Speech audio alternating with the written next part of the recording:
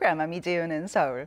Today, President Jae-in will be delivering the 42nd Singapore lecture titled ROK and ASEAN Partners for Achieving Peace and Co-Prosperity in East Asia. During his speech, Mr. Moon will lay out his vision and policies for denuclearizing North Korea and establishing long-term peace on the Korean Peninsula. The Singapore lecture is known to provide an opportunity for distinguished leaders to reach a wider audience in Singapore on various issues.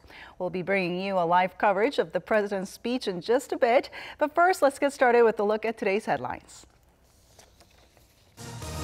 The leaders of South Korea and Singapore agreed to continue efforts to bring lasting peace to the Korean Peninsula and for Singapore to keep playing a constructive role after hosting the summit last month.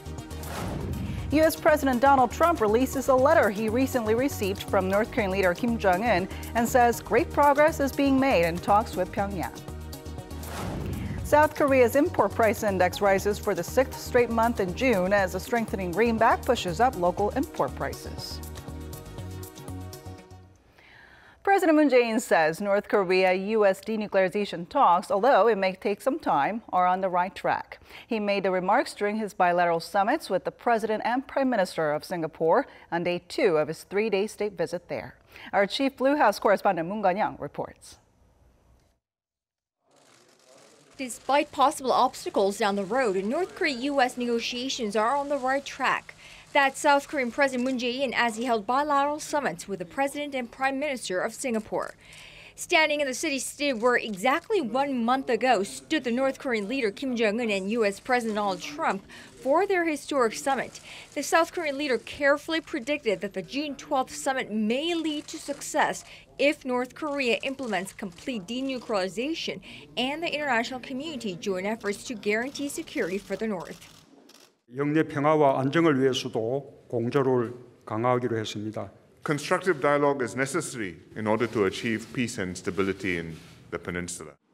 Such remarks come amid a possible gap between North Korea and the U.S. on how to move ahead with the denuclearization process, which became more apparent following U.S. Secretary of State Mike Pompeo's latest trip to Pyongyang. According to the South Korean leader's chief press secretary, President Moon also noted although working-level negotiations may take time, now is a better time than ever to finally rid North Korea of its nuclear mission.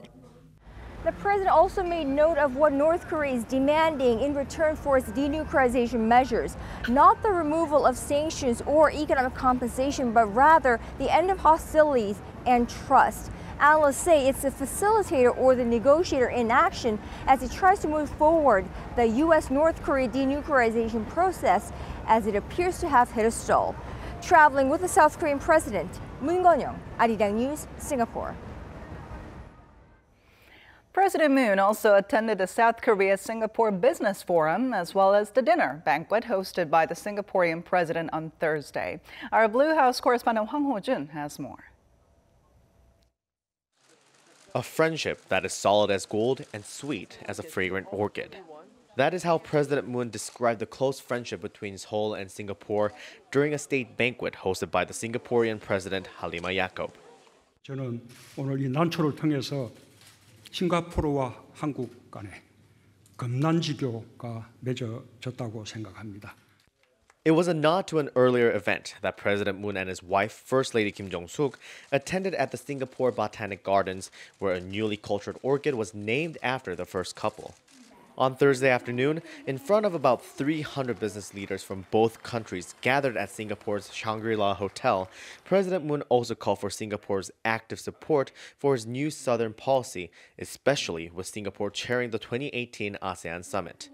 It was November last year when the South Korean president first introduced his vision to, quote, dramatically strengthen Seoul's cooperation with ASEAN nations by focusing on the 3 Ps, people-centered exchanges, mutual prosperity, and peace.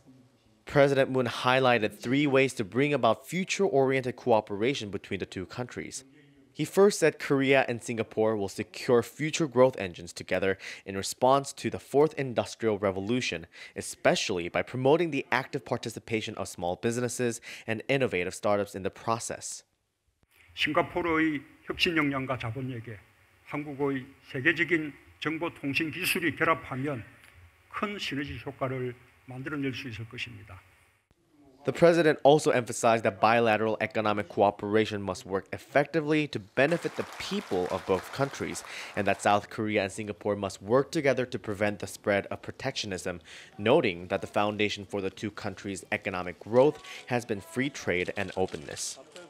President Moon Jae-in ended his speech with the expression Majulah Singapura, Malay for Onward Singapore. Even during the business forum, President Moon asked again for Singapore's continued support for establishing lasting peace on the Korean peninsula. He stressed if South Korea and Singapore go onward, or Majulah together, not only Korea but the entire ASEAN will enjoy peace and co-prosperity. Hwang Ho-jun, Arirang News, Singapore. U.S. President Donald Trump shared a letter he received from North Korean leader Kim Jong-un on Twitter. Now, this letter comes despite concerns that Kim is taking little action towards surrendering his nuclear weapons. Our Lee Seung-jae tells us more. President Trump revealed a letter from North Korean leader Kim Jong-un via Twitter on Thursday, with a message that read, "A very nice note from Chairman Kim of North Korea," with Trump adding that great progress is being made. Along with the message were two images of the letter, one in Korean and the other in English. Dated July 6th, the note was likely the one given to U.S. Secretary of State Mike Pompeo during his visit to Pyongyang last week. In the letter, the North Korean leader expresses deep appreciation for the extraordinary efforts made by President Trump for the improved bilateral relations between the two countries and the faithful implementation of the joint statement, referring to the agreement signed by the two leaders at their summit in Singapore last month. Kim added that with the strong will, sincere efforts, and unique approach by the two leaders, a new future will happen, expressing optimism for the two countries and their relations. Meanwhile, attending the annual NATO summit in Brussels on Thursday, both President Trump and Pompeo expressed their confidence in the diplomatic process with the North. Pompeo said his counterpart Kim Yong-chol made a commitment, adding that North Korea intends to denuclearize.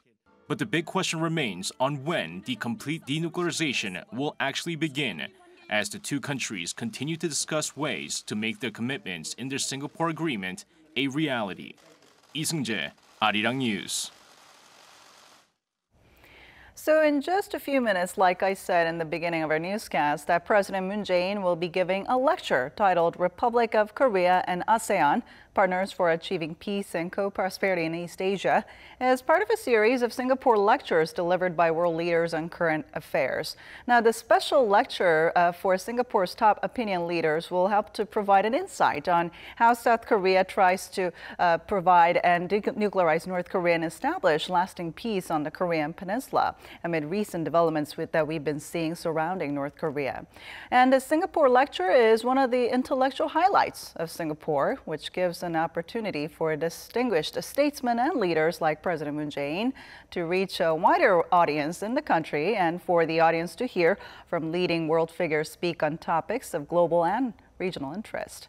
And Mr. Moon's trip to Singapore follows his two historic summits with North Korean leader Kim Jong-un, which were held on April 27th and also on May 26th, as well as the historic summit between Kim Jong-un and U.S. President Donald Trump in Singapore on June 12th.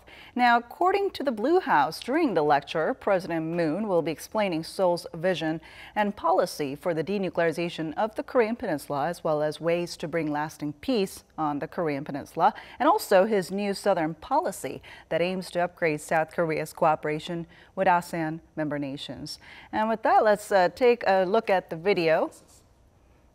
As a lawyer, there's President Moon sitting next to him, about to start the lecture.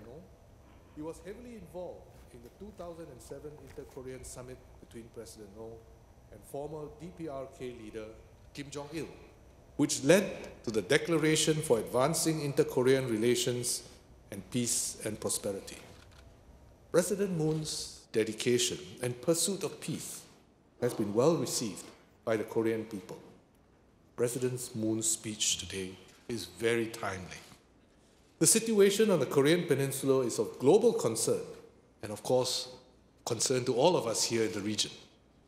There have been significant developments since the beginning of this year, and President Moon in particular has played a key role to create the conditions for a return to dialogue, beginning with the hosting of the Pyeongchang Winter Olympics and the 2 inter-Korean summits. Complete denuclearization of the Korean Peninsula will take time, and it is therefore important for all stakeholders to continue to work together and support ongoing efforts to achieve lasting peace on the Korean Peninsula. President Moon is eminently qualified, and we are distinctly privileged to have him address us this morning. And it is now my pleasure to invite His Excellency President Moon Jae-in to deliver the 42nd Singapore Lecture on ROK and ASEAN, Partners for Achieving Peace and Co-Prosperity in East Asia. I give you President Moon.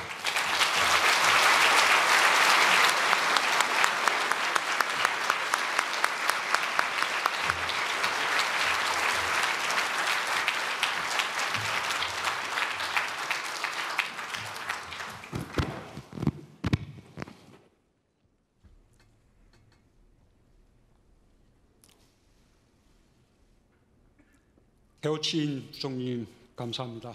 Thank you for the introduction. 존경하는 싱가포르 국민 여러분, Honorable citizens of Singapore, ladies and gentlemen, 북미 정상회담은 평화의 길을 the North Korea-US summit has now lit up the road to peace.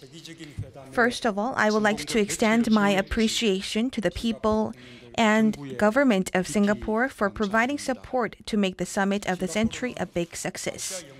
Singapore is the world's leader when it comes to Asian studies and is leading the Asian value. I feel a sense of friendship towards the Institute of Southeast Asia Studies that has invited me for the Singapore lecture today. Last year in Manila, the Philippines, I met with Prime Minister Lee Hsien-loong. We promised to visit each other as early as possible, and I'm very delighted that we've finally met. Honorable people of Singapore, Singapore is peace itself. We cannot talk about peace without mentioning Singapore. Singapore, which started off as a small fishing village, has now established peace and prosperity. When hostility prevailed during the times of Cold War and confrontation, Singapore led the initiative of establishing the ASEAN and dialogue. It also established the value of ASEAN-centered, and it has contributed greatly to the expansion of ASEAN through ASEAN Plus 3, as well as the East Asia Summit. Southeast Asia is now able to sustain peace thanks to the ASEAN. Sustainable regional stability was possible due to the third road of regional cooperation, and Singapore stood at the forefront of establishing peace. Southeast Asia is the world's most diverse region. It's where Muslim, Buddhism, Christianity, Hinduism, Taoism, Confucianism, and socialism coexist. ASEAN has become a model that showcases the diverse civilizations can coexist in a peaceful manner. Now, the peace established together by Singapore and the ASEAN has garnered international attention. If we can call the 21st century an era of peace and coexistence, the 21st century can also be called the century for ASEAN. And I believe that at its center lies Singapore. South Korea yearns for peace. There is no other nation that is more desperate to establish peace than South Korea. We have lost everything through war and have endured enormous pains under the threat of war.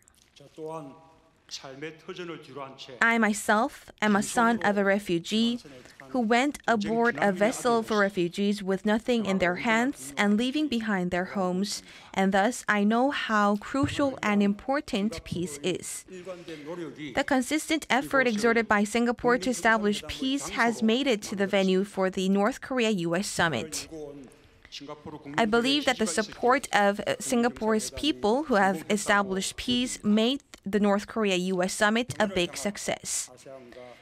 I highly respect the efforts exerted by the ASEAN and Singapore to establish peace, and I would like to ask you to walk together with us towards a greater prosperity through peace.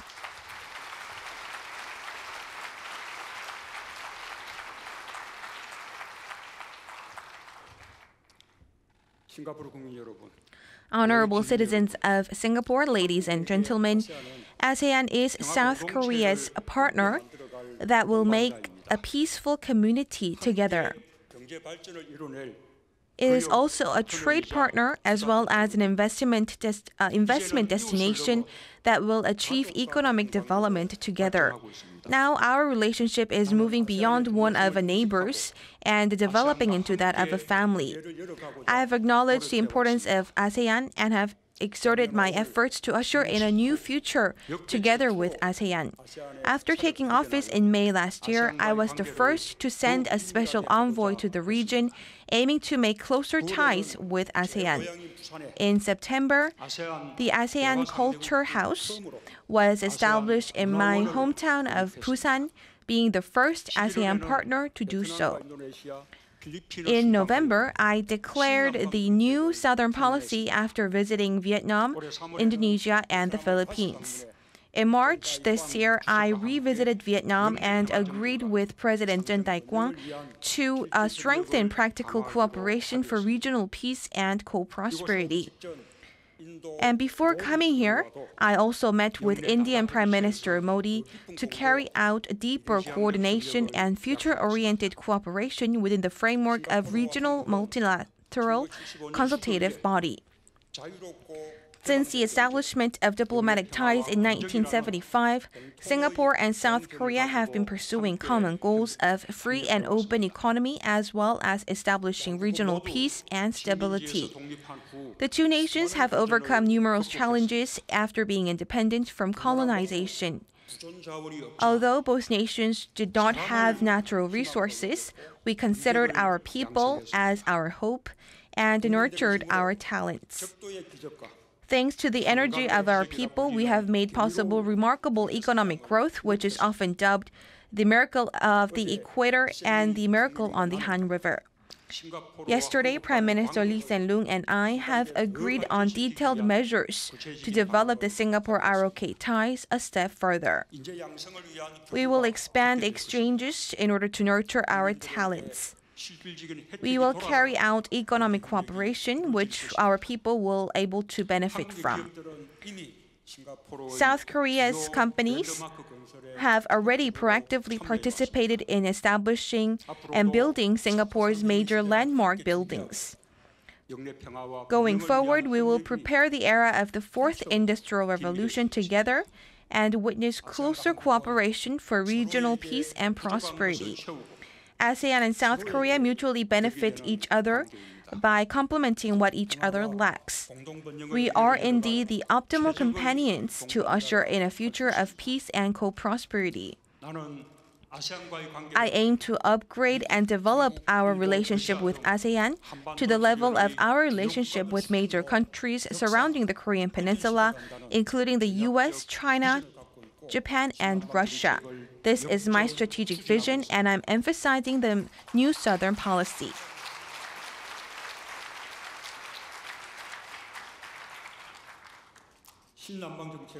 New Southern policy is about establishing a future-oriented partnership for people, co-prosperity, and peace with Southeast Asian countries, including Singapore.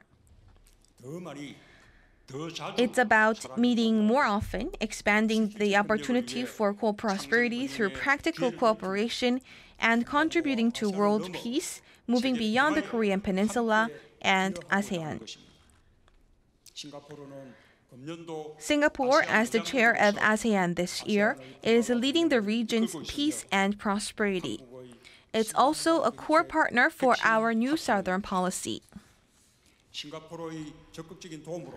I hope to see ASEAN and South Korea develop bilateral ties with the proactive help by Singapore. Honorable people of Singapore, Singapore is a balance within Asia, And it's also a melting pot of Eastern and Western civilizations. It's a small nation, but has a large room for embracement. One can find Buddhist temple, Hindu temple, Christian church, Islam mosque, Taoist temple in a single street, and people who work at 9,000 multinational corporations are walking down this avenue. It is also renowned globally for its harmony and concord among multi-races and multicultural.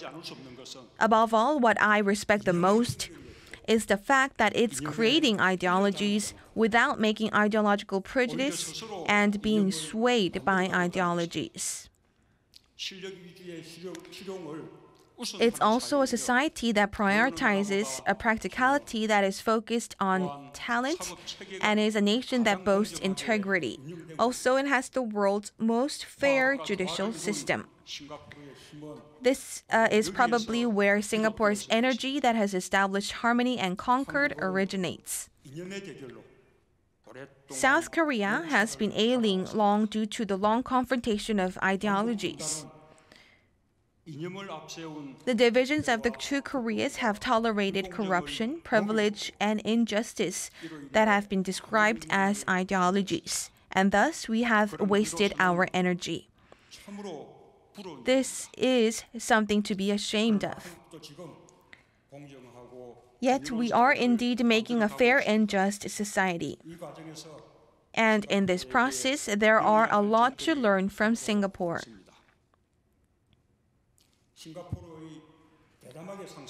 I believe that the power of Singapore to imagine and act boldly all comes from its talent, practicality, integrity, and fairness.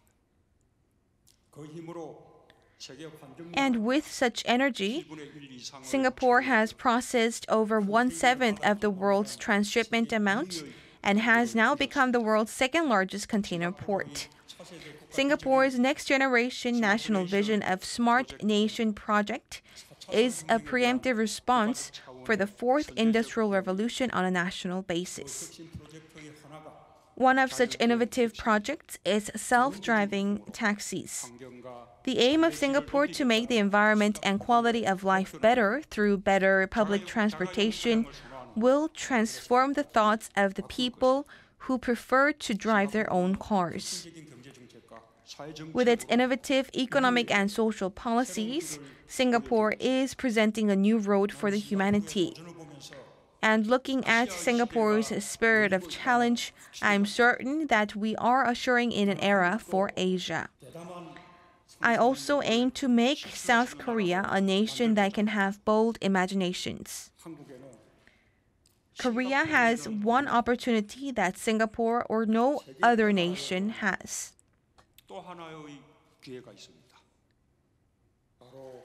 It is the Inter-Korean Economic Cooperation. The Inter-Korean Summit is just the beginning. Until last year, this was something that people only dreamed of. Based on complete denuclearization and peace on the Korean Peninsula, Korea will map out a new economic map. South and North Korea will go towards making an economic community. We will make our countries into a platform where anyone can exert their talents fairly. And we will make a Korean peninsula where prosperity blossoms based on peace.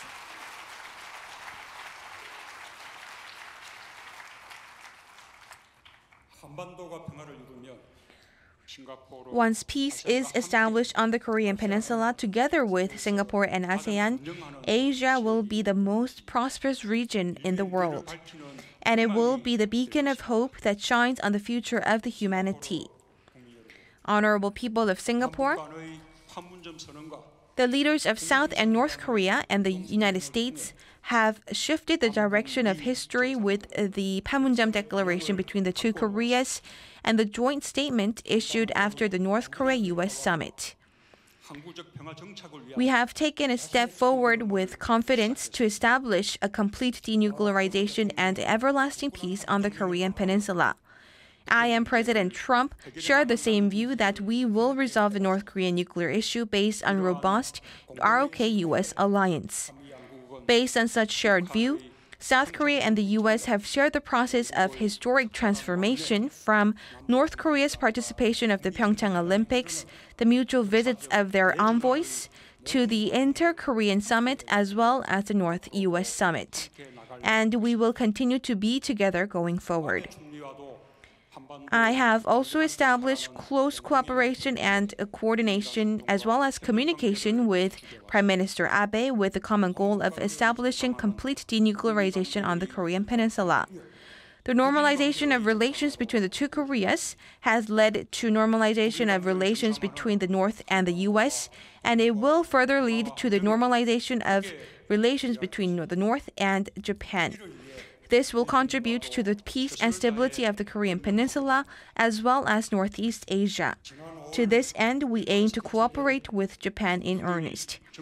During the South Korea-China-Japan Trilateral Summit held in Japan in May, Japan and China congratulated the successful hosting of Inter-Korean Summit, and they have also made clear their proactive support for the faithful implementation of the Panmunjom Declaration. In December last month, I visited Beijing and met with President Xi Jinping. We talked in depth about issues on the Korean Peninsula, and we confirmed that we will cooperate closely to resolve the North's nuclear issue in a peaceful manner. Last month, I met with President Putin in Russia, and we agreed to prepare for a trilateral cooperation among the two Koreas and Russia. We also agreed to intensify our cooperation so that peace and prosperity can be enjoyed on the Korean Peninsula as well as Eurasia. And I met twice with Chairman Kim Jong-un of the DPRK. Chairman Kim was strongly willing to develop North Korea into a normal state, moving away from ideological confrontations. If Chairman Kim follows through on his promise for denuclearization, he can indeed make his country move towards prosperity. It may not be an easy road ahead, but an earnest implementation of the agreement reached between the two leaders can help us achieve our goal. We will be able to speed up the process if North Korea comes up with detailed plans for denuclearization and when South Korea and U.S. lay out comprehensive measures that go parallel with such plans. My administration will exert its full efforts to begin economic cooperation by making a peace regime as soon as possible. We will continue to cooperate with the international community to make Panmunjom Declaration and Sentosa Agreement become agreements that end the last remains of the Cold War. Honorable citizens of Singapore, ladies and gentlemen, just as you have done so far, I look forward for a constructive role by Singapore and ASEAN.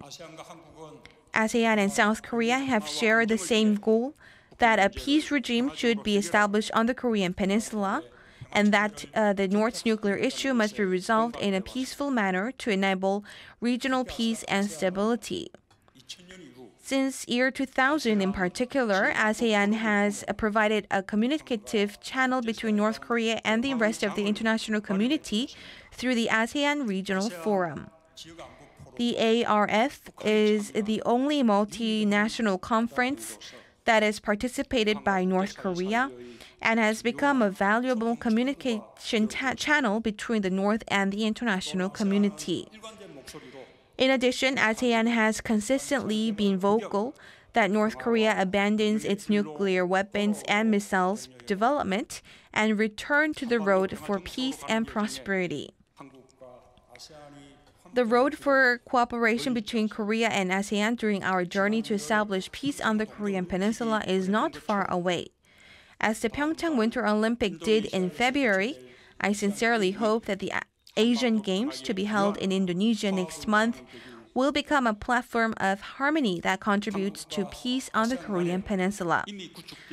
It's important to embrace North Korea into the numerous cooperation and exchange promotion frameworks that are already established between South Korea and ASEAN. Once North Korea implements the measures towards denuclearization in earnest, I hope that ASEAN can invite the North into its various consultative bodies, which will then intensify cooperation with North Korea. ASEAN has established mutual economic cooperation relations with North Korea even before the international society's sanctions against the North for its nuclear development. Moreover, with the ROK-ASEAN FTA, it has provided support for the inter-Korean economic cooperation by imposing the same tariff cuts on products manufactured at the Kaesong Industrial Complex as those produced in South Korea. The economic cooperation between North Korea and ASEAN that have once been very active will resume once international sanctions against the North are lifted following the North's complete denuclearization. And this is expected to contribute to the economic development of both the North and ASEAN. Peace on the Korean Peninsula will move forward, becoming a point of contact that connects the economies of ASEAN and Korea, as well as North Korea and Eurasia. And thus, it will create new economic growth engines for nations within the region, including the member states of ASEAN. Honorable citizens of Singapore, ladies and gentlemen, what Singapore has achieved through its harmony is the ideology of the humanity in the 21st century. At a time when the East meets West and the Southern Hemisphere meets with the Northern Hemisphere, Singapore stands at the juncture as a melting pot. It's also lighting up the light of Asia. I'm certain that Singapore will make another miracle moving beyond the achievements made during the past 5 decades. Like it did so far, Singapore will stand at the forefront of establishing ASEAN's peace and prosperity, and I confirm and firmly believe that it will be with us in achieving the Korean Peninsula's goal of complete denuclearization and peace. Let us usher in an era of peace based on peace in Asia, and let us make the hope of humanity based on the prosperity of Asia.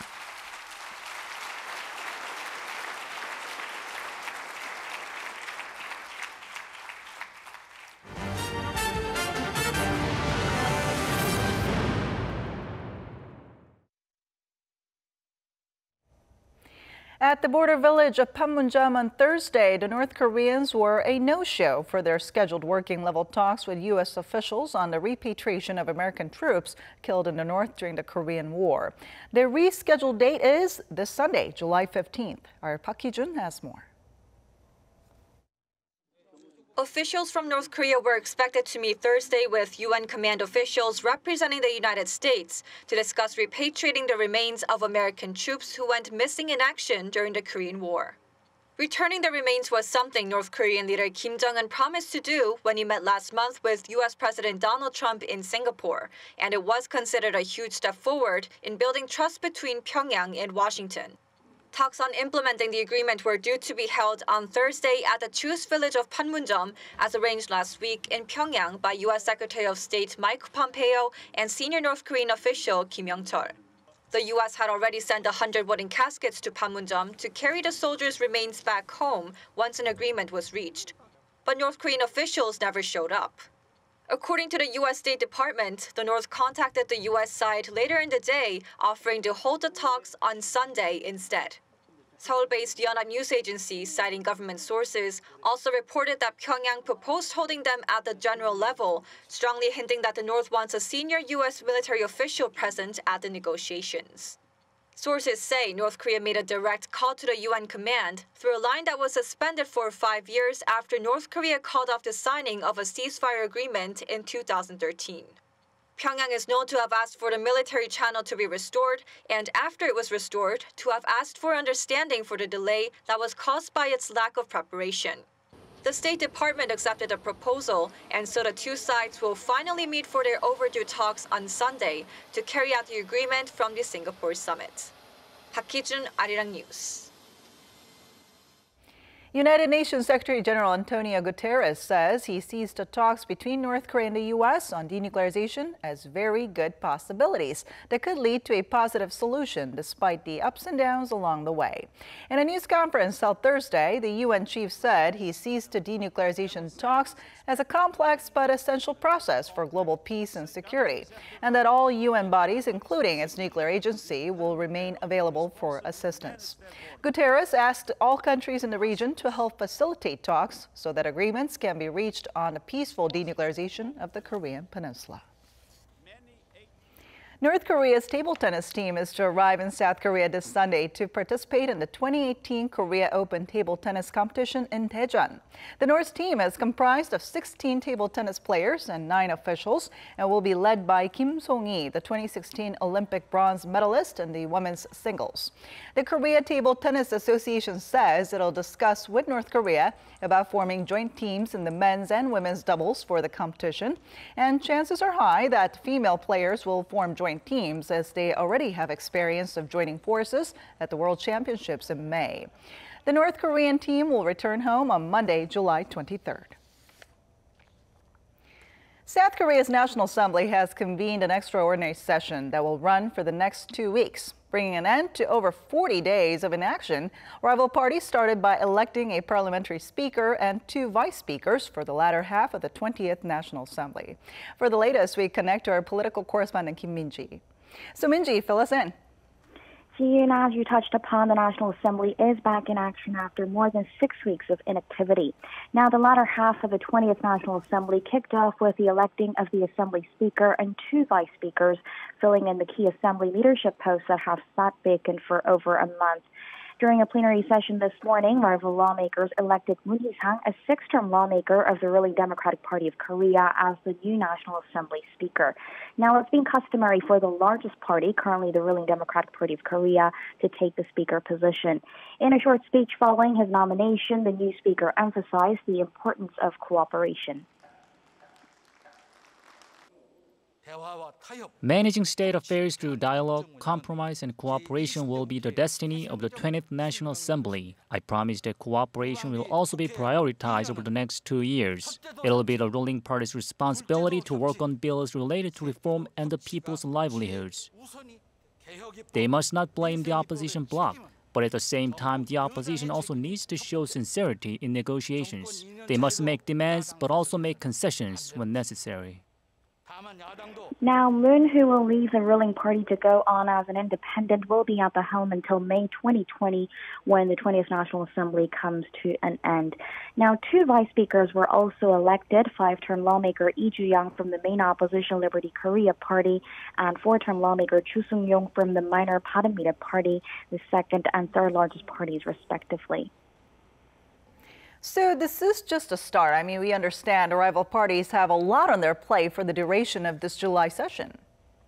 Yes, you're right. Due to over a month of paralysis, they've got a stack of agenda items to work through. Now, next Monday, a plenary session will be held to finalize the makeup of the Parliament's 18 standing committees. The ruling party will chair 8 of them, the main opposition 7, the Bareunmirae Party 2, and the joint bloc of the Party for Democracy and Peace and the Justice Party will head up 1. Rival lawmakers will also vote on a revision to the National Assembly Act to separate the Committee on Education, Culture, Sports, and Tourism into 2 separate ones, one in charge of education and the other the remaining affairs. Also on the agenda are confirmation hearings for the candidate for a Commissioner General of the National Police Agency and 3 nominees for Supreme Court justices. Now, although we are back on track, and despite the fact that it was a much-needed breakthrough, there are concerns of political wrangling down the line, with rival parties expected to clash during the upcoming confirmation hearings, not to mention the mountain of disputed bills that have to be reviewed. Back to you, Jae-in. Thank you, Minju, for that. A government commission is holding discussions today to decide the country's minimum wage for next year after it raised the hourly pay by 16.4% this year. The 27-member panel, comprised of those representing labor, employers, and the public interest, are expected to narrow their differences. The gap between the two sides is still huge, with labor representatives demanding the minimum wage be set at over 10,000 won, or roughly $9.60, up over 43%, and the employers' representatives hoping to keep the minimum wage at the same level as this year, which is around $6.70 an hour. With the Moon administration's pledge to raise the hourly minimum wage floor at least $8.90, watchers expect an upward adjustment to at least $7 US. South Korea's central bank has released its data on the nation's export and import prices for last month, which showed that both indexes are on a rise. Here's our Kim Hae-sung with more details. South Korea's import prices went up for the 6th consecutive month in June due to the weakening Korean won. The Bank of Korea says the import price index rose 1.3% on month, recording 88.26 in June. Compared to the same period last year, the index is up nearly 11%, marking the biggest jump in 17 months. The local currency weakened against the US dollar, recording an average of 1,092.8 won last month, pushing up Korea's import prices despite a slight fall in global oil prices. In particular, raw material prices went up 1.4% on month, or more than 26% on year. Without the change in the $1 exchange rate, the Bank of Korea says June's import prices would have ticked down 0.1% on month. Export prices edged up around 1% on month to 85.68, continuing its upward streak for a third consecutive month. The central bank attributes the rising export prices to an increase in industrial goods prices, including metals and machinery. Export and import prices affect future consumer prices, so this could mean higher inflation in the months to come. Kim Hae-sung, Arirang News.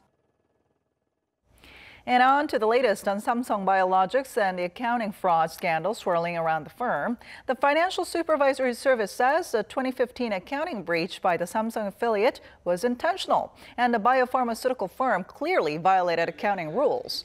The financial regulator adds it will refer the case to the prosecution.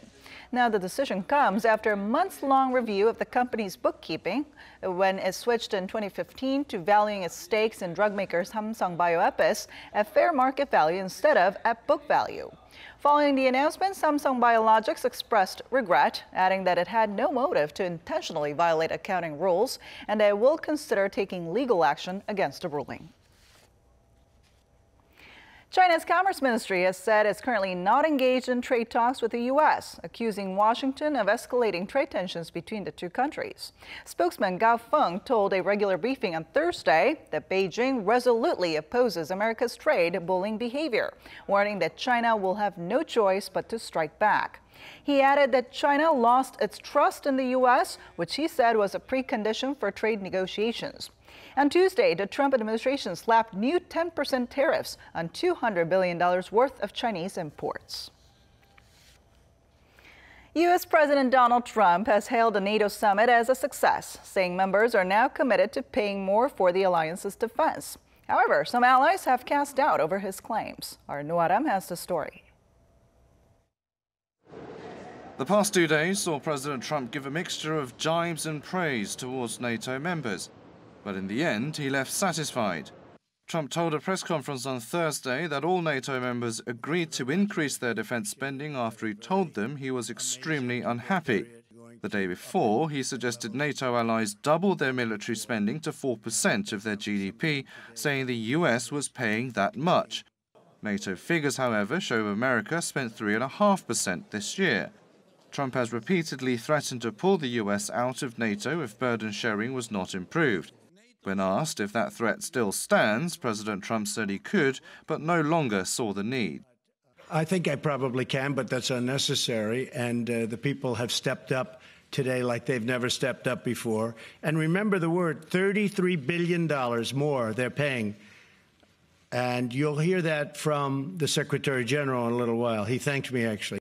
However, some NATO members cast doubt on Trump's claims that they had pledged to substantially raise their defense budgets. They said they simply agreed to a 2014 deal to spend 2% of their GDP by the year 2024. However, NATO's chief, Jens Stoltenberg, did note that President Trump's rhetoric did create a sense of urgency. Noaram, Arirang News. Meanwhile, President Trump is now in the UK for a 4-day visit. He and his wife, Melania, met British Prime Minister Theresa May for a black-tie dinner with business leaders at Blenheim Palace in London. During the dinner, they reaffirmed their strong alliance and vowed to jointly fight against terrorism and Russian aggression. They also touched upon post-Brexit trade. But in an interview with Britain's Sun newspaper published late Thursday, Trump blasted May's plans for a business-friendly Brexit, saying that her approach could imperil any future trade deal between the U.S. and Britain. Trump's visit comes amid fierce protests against the U.S. leader, which includes a blimp portraying him as a big baby. Trump said he feels fine about any protests, but then later told the Sun newspaper that he felt unwelcome in London. South Korea's largest annual film festival kicked off on Thursday in Bucheon for a fantastic 11-day run. The 22nd Bucheon International Fantastic Film Festival features 290 films from 53 countries and has the theme Love, Fantasy, and Adventure. The festival opened with the premiere of the film Underdog, a story of abandoned dogs directed by Oh Seung-yoon and Lee Chun-baek. For the first time in its history, the film festival also will screen 9 North Korean feature and short films, including the family drama The Story of Our Home, which won the Best Movie Award at the 2016 Pyongyang International Film Festival. The festival closes on the 22nd with the touching family movie Secret Superstar by renowned Indian director Amar Khan.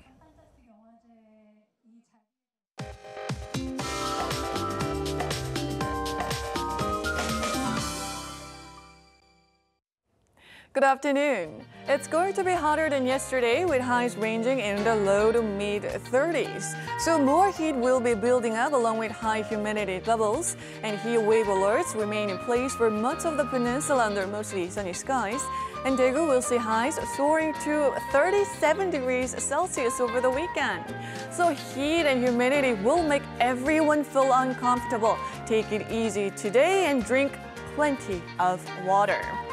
Highs in the northern regions will be in the low 30s, getting up to 32 degrees Celsius here in the capital. Daegu and Gyeongju will make it to 36 degrees this afternoon.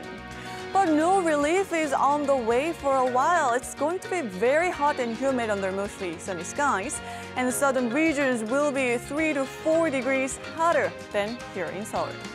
So stay in the shade and avoid outdoor activities unless it's absolutely necessary for next few days, and be sure to pay special attention to your plants as well. That's Korea for you, and here's international weather for viewers around the world.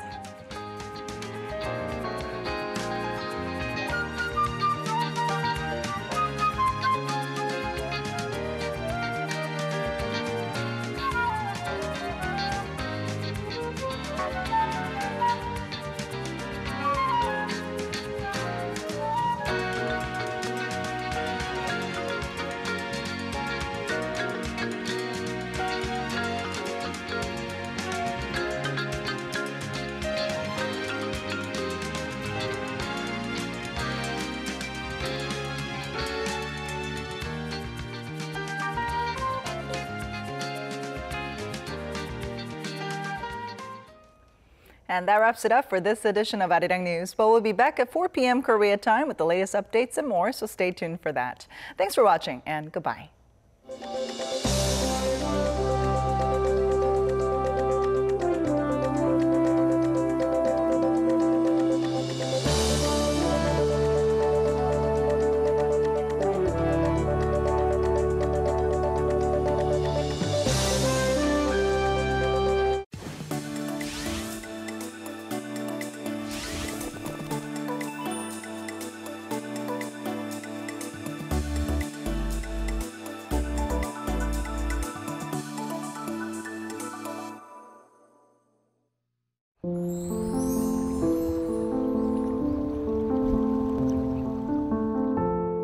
Literally speaking, a comma in your life.